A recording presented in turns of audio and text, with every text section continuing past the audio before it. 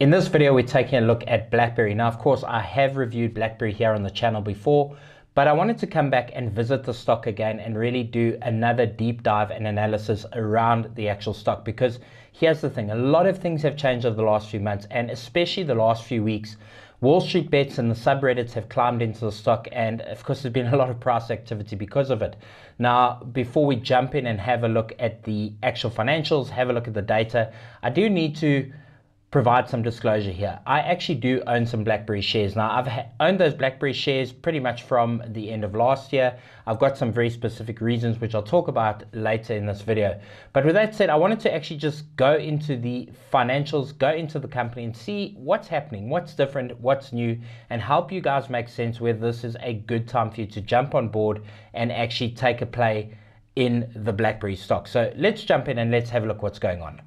Before we jump into this video, I just want to ask you a really big favor. I need you to click on that like button and turn it blue, because it helps us with the YouTube algorithm. So if you can go ahead and click on the like button now.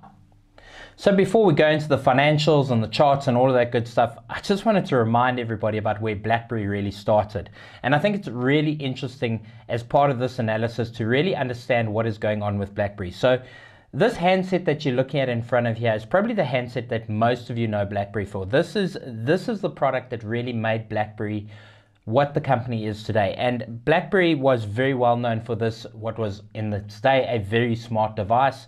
And of course, you had those Blackberry services, which was one fee. It enabled you to browse the web and get email. It was just a fantastic service and way ahead of its time at that specific time. And of course, they took away a lot of market share from Nokia at the time. And Nokia and Blackberry really were the two big competing phone providers, and especially in terms of smartphones.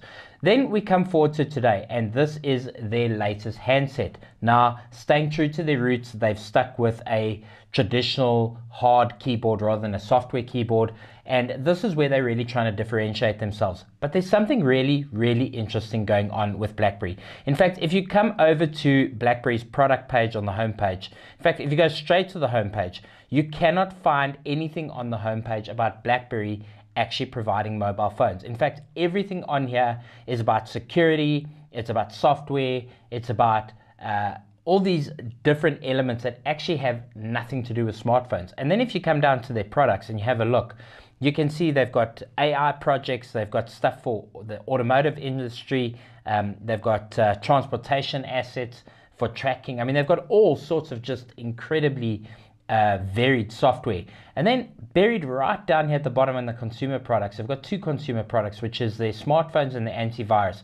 And if you click on the smartphones, this is the only time buried deep within their site that you'll actually start to find some of the Blackberry phones. And that's pretty interesting, because we all remember Blackberry for this. And the reason Blackberry is in the news is pretty much because of this. But if you have a look at their website and you go over what's going on here, you'll soon figure out that Blackberry is a very diversified company today. In fact, a very, very different company from what we've come to know. And so with that said, I think it's interesting to keep that in mind. And as I said, I do have a speculative play out on the stock at the moment. I've had it since the end of last year, and I'll talk a little bit in more detail about that later on. But I think the key thing to note is that Blackberry just isn't what it used to be. It's a completely different company.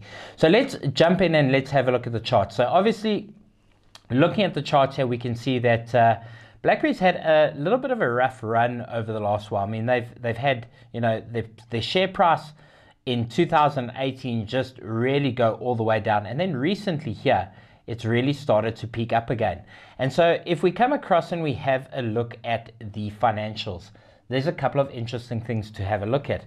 The first thing is, of course, that the share price right now is almost half of what it was 10 years ago. So definitely there's been a lot of value lost for investors.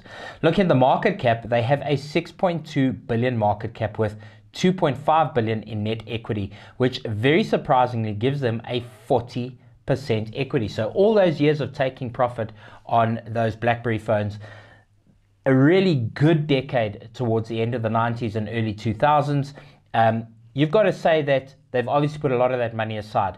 And if you look at this negative profit margin here, the fact that they have no PE ratio at the moment pretty much tells the story of how Blackberry's had to really use their equity to pretty much keep themselves going and diversify their business. And this is a big part of why I wanted to show you guys that at the beginning of this video, because BlackBerry today is a very different business from the way we know it, and that's because they were forced to diversify. Now, coming down and having a look at their free cash flows, we can see they've got 37 million in free cash flow, which really is very, very small if you compare this to their equity. But we have to keep in mind that these guys obviously are investing a lot of their money and they're not taking profit at the moment, which is a big issue. Then we come down and we have a look at the year on years, and this is where the picture really starts to become very clear. We can see that the number of shares have been going up a little bit each year. So, there has been a little bit of share dilution. However, have a look at this. Assets are pretty much sideways in the last 3 years. And if we take a look at liabilities, pretty much the same picture. So it's almost as if they're just managing to stay afloat, using that equity, trying to get to the next thing that's going to take them back to the BlackBerry of old, the early success that they had in the 2000s. And then if we come down and we have a look at equity, we can see equity, pretty much the same picture, sideways over a 3-year period.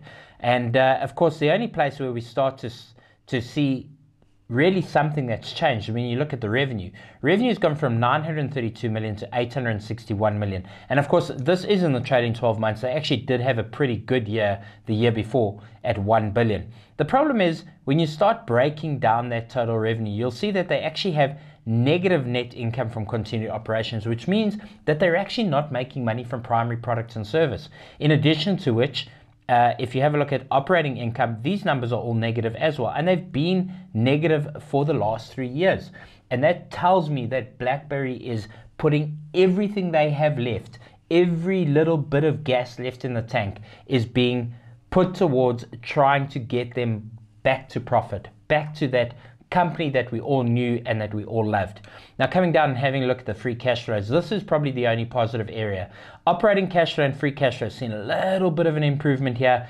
But in all fairness, guys, this is a management move. This is not because they're making money. This is purely because the balance sheet has been moved around a little bit. Income statements have been moved around a bit. And this is really a case of just managing money a little better than they have over here.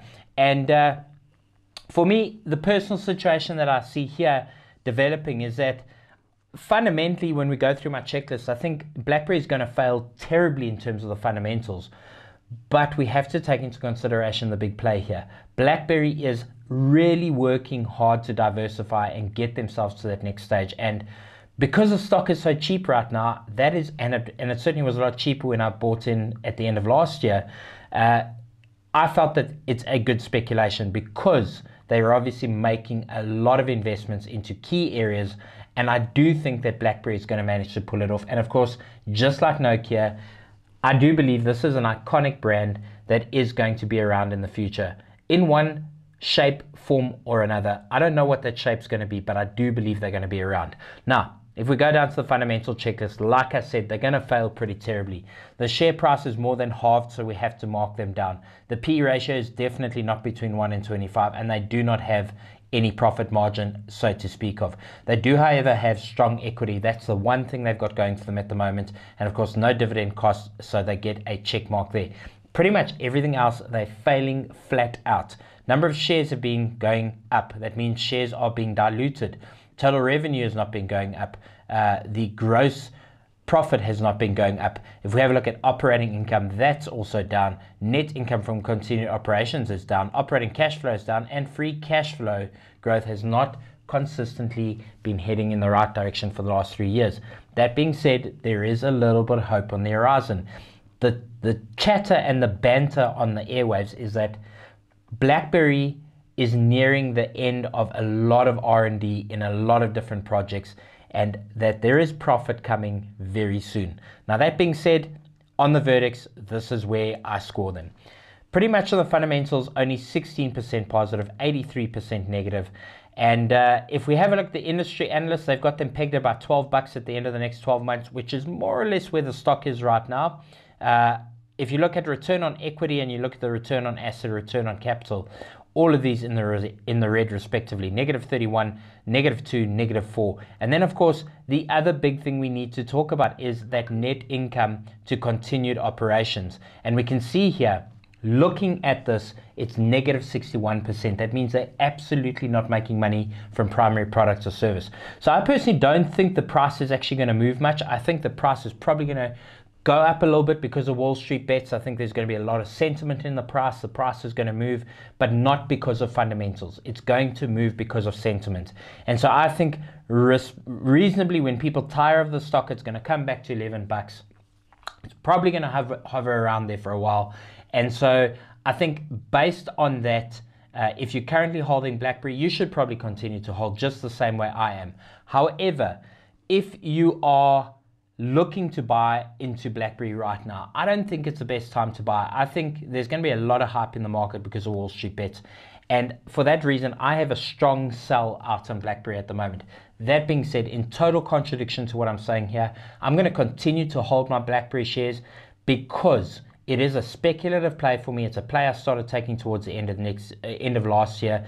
It's a share I've committed to owning for the next 5 years because I do believe there are bigger things on the horizon, and I do believe that they're investing that equity very, very wisely. So for those reasons, I'm going to continue to hold. But if you are looking to buy in right now, right here today, I'd probably say it's not the best choice. However, if you currently already hold shares, I would say continue to hold, and just make sure you do it with two things in mind. First of all, know that you're going to have to hold for the long term. That's the first thing. And the second thing is, of course, know that this is a speculation play and that you could potentially lose some money. So with that said, I hope this video has helped you. I hope that it's given you some guidance as to what you should potentially be doing with Blackberry.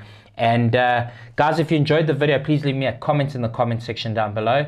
If you agree or disagree with me, that's okay. We have a vigorous community here. The Money Tribe on our channel is always debating topics, especially in the comment section. So don't be shy, introduce yourself, get involved in the conversation. And of course, if you have not already subscribed to our channel, please consider doing so. And then a last request, guys, please click on the like button. It helps us get these videos out. It helps us rank them on YouTube. And it is a simple way to show your token of appreciation to us for creating this content. And we really, really would appreciate it.